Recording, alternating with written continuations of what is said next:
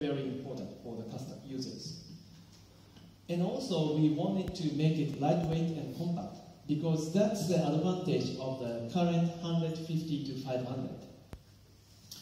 But after a long discussion, we concluded it's quite challenging to achieve these three things at the highest level. So finally, we concluded to separate this one single project into two projects. We decided to implement the highest optical performance and build quality with the spotlight lens. And then we decided to implement a lightweight and compact size with contemporary line model. But it doesn't mean that contemporary line model has poor optical performance or poor build quality. Actually, it's even better than the existing product. So it's just a matter of the priority. With spotlight lens model, we prioritize the optical performance and build quality to the compactness and the lightweight. For contemporary line model, we put the higher priority for compactness and lighter weight, but we also did best to achieve the high optical performance and the higher build quality. So, in summary, both of two lenses have higher optical performance, better build quality, and more features. This is the bottom line. Both of two new lenses have exciting, excellent performance for the new era.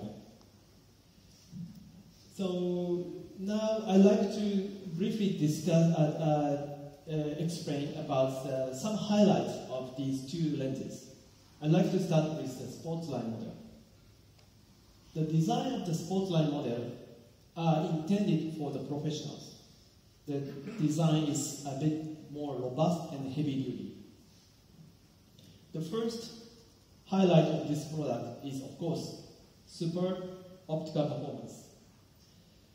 This lens uses two FLD glass. FLD works like a flow light. This lens uses two FLD glass and three SLD glass.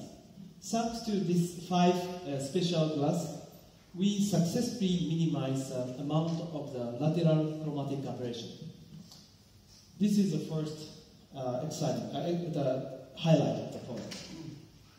Second is a dust-proof and splash-proof construction.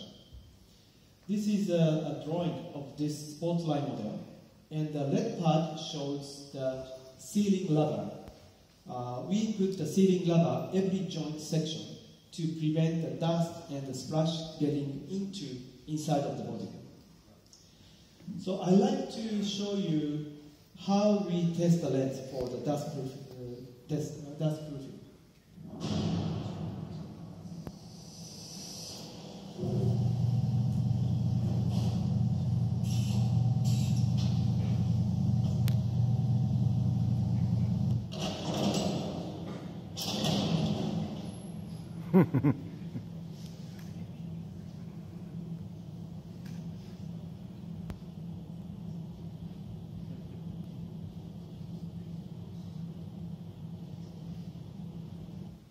Actually, we test the lens for the dust proofing like this.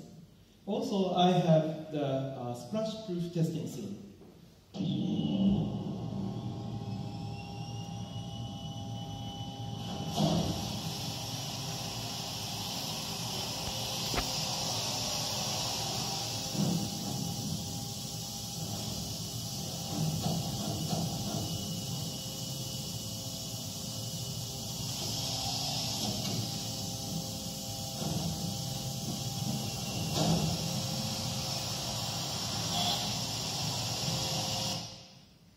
This is